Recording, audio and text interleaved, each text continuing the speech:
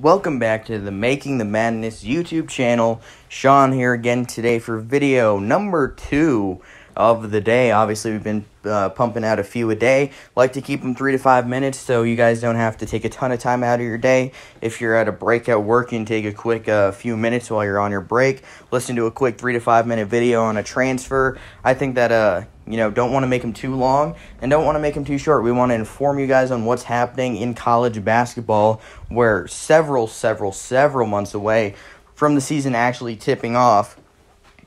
But we never, the offseason never ends. We're going to see a ton more transfers throughout the offseason. We're going to see a lot more commitments throughout the offseason. So we're going to be piling out these videos daily, multiple a day. So, just continue checking them out. And this one is Wendell Green Jr., Eastern Kentucky transferring to Auburn to play for Bruce Pearl next season. That's a very big get for the Tigers because Green, he's similar to a guard they just lost, Sharife Cooper, in a lot of ways. They're both undersized guards with great passing vision. And the thing about Green, he's not as good of a driver yet. He has ways to go to get to the kind of effectiveness Cooper was driving to the basket and playmaking as a whole. But Green's a significantly better shooter. He shot 36% from deep, and he's more of a versatile scoring option because he can shoot. Cooper really struggled shooting last season. I think Green, he's 5'11", he's pretty quick. He has a really quick burst getting to the basket. He's definitely a pretty good passer. And that shooting, 36% is pretty solid. It's not amazing, but it's certainly above average. And I think he's going to play a big role the next few seasons. I don't see him leaving for the NBA anytime soon because of his size.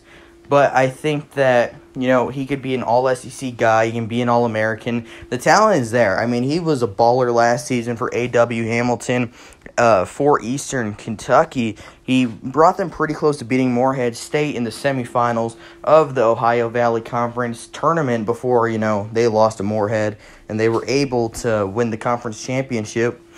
But in his final 5 games, he dropped 22-plus in all of those games. He had 3-plus assists in all of them. He's a really good foul shooter, and he's really good at getting to the line. He improved at the line a lot throughout the season. He struggled early, but he really got it going late.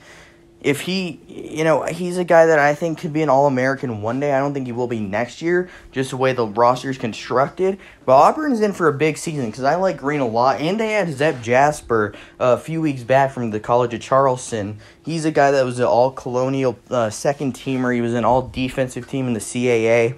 Really good scorer. He's similar to Green in a lot of ways. He's a much better defender, but he also has that quick burst. He's a good shooter. He can really fill it up, and he's a solid passer. There's a lot to like with both those options. I'm curious to see how they can play together. But I like both additions quite a bit. You add that to what's coming back. You have Alan Flanagan. He could test the waters, but I think he'll ultimately return. He's a really good 3-and-D kind of guy for Bruce Pearl. You add a 5-star in Jabari Smith. JT Thor is testing the waters. We'll see what he ultimately decides to do. And you also return Dylan Cardwell, a 7-footer that's really talented. He's going to have a bright future for Auburn. Last year wasn't a great season for the Tigers. They self-imposed a ban. Sharife Cooper dealt with a lot of eligibility concerns. He wasn't eligible until mid-January, if I'm remembering that correctly. Justin Powell dealt with injuries. Just seemingly nothing could go right for Auburn last season, but they look to be on a much different trajectory right now. I had them as a top 10 team in my first rankings of the year, and I don't see why they, can't jump even more because they also had Trey Alexander, top 100 guy. I just like this team so much right now. There's a ton of talent. They have a ton of athleticism. They can shoot. They can defend. This might be one of Bruce Pearl's best teams at Auburn. He's had some pretty good ones. Obviously went to a Final Four, but this might be his best team in my opinion. This team could also get to a Final Four.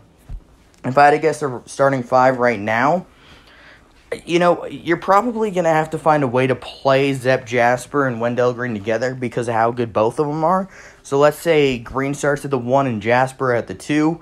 At the 3, you're looking at Alan Flanagan. And at the 4, you probably have to go Jabari Smith because he's a 5-star guy that's really talented. Or you can pivot and go JT Thor at the 4, and you can go Smith at the 5.